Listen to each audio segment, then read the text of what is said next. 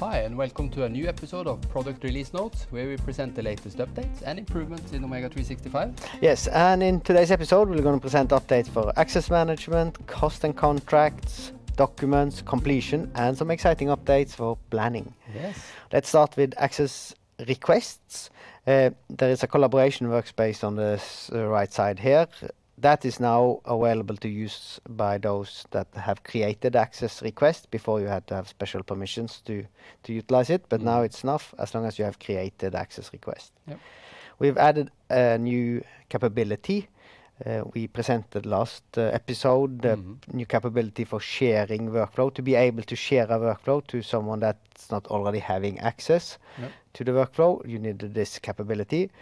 The same thing now in incidents. So to share extending access to an incident, you need to have access to a role with this capability. In objects, there is of course the org unit that the object belongs to. In some cases you have like a contractor that does not have access to the project itself where the object may be stored, and they don't then have permissions to upload attachments, for example, until now, because now we have extended the permission. So as long as you have access within the domain, then you are allowed to upload attachments, and you can remove your own attachments. Yep, but only your own. Yes. Shared folders, those that can change the owner, is now limited to the admin of the shared folder and the system administrator. That was before also accessible for those with edit permissions, but that's now removed. Yep. In cost and contracts, we've added more possibilities when it comes to cost phasing of the contract. The contract cost plan is a combination of the WSs tied to that contract and the contract, of course. And for those of you that worked with PIMS 365, you will recognize these features now, so that you can time phase, and both based on the profile and based on the WS.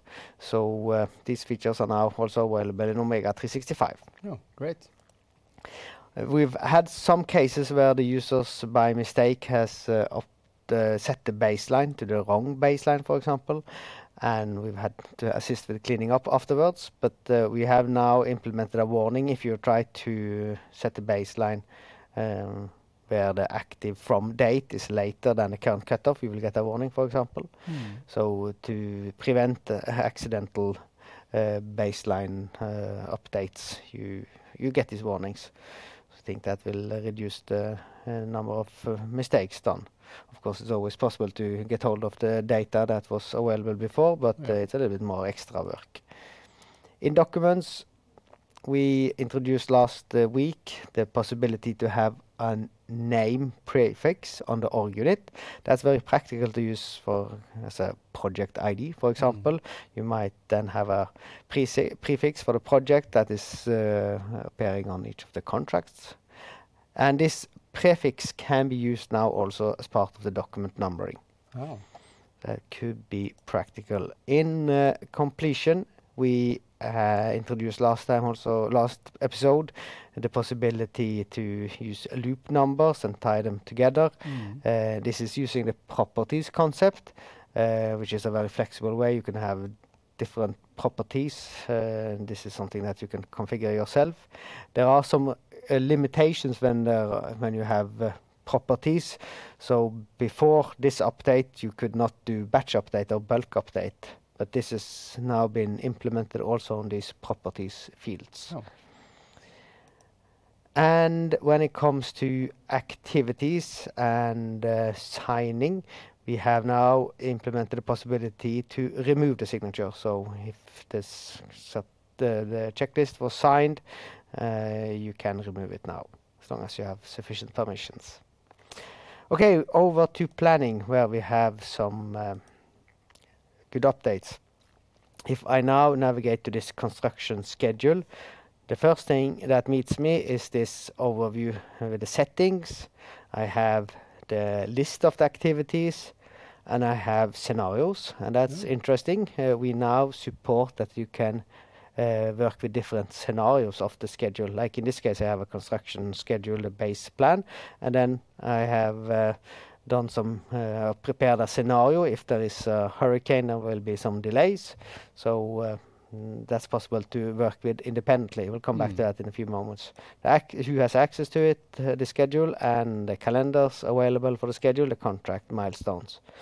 So what happens now is when I click on Gantt view, we take the activities into a separate workspace. This workspace is available for others as well, so you can still work many on the same schedule at the same time, but it's in a separate area, so it doesn't impact the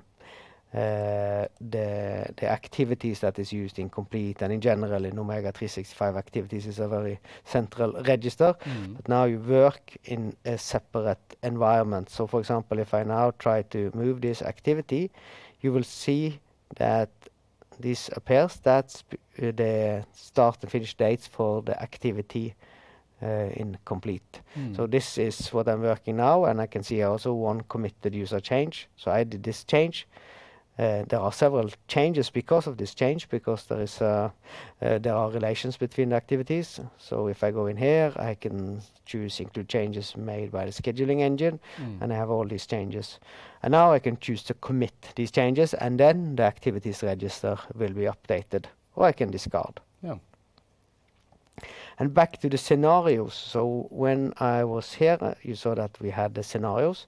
So now we have the possibility to generate a new workspace, which is basically then the scenario. So it will be based on the base schedule. I can change what is the base schedule. But let's go into this scenario. I will get up the same planning functionality, and it will also be clearly marked what is the activities plan start and finish date. So here basically this is the change. If there is a hurricane, this will be the effect of that.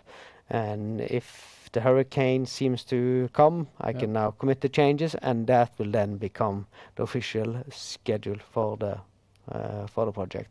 And we can set this as the base schedule. So I think this is very good improvements to our scheduling capabilities and functionality. So I think this update will be very well appreciated by our clients. Absolutely. Thank you for showing us the updates this week. Thank you for watching, and we'll see you next time.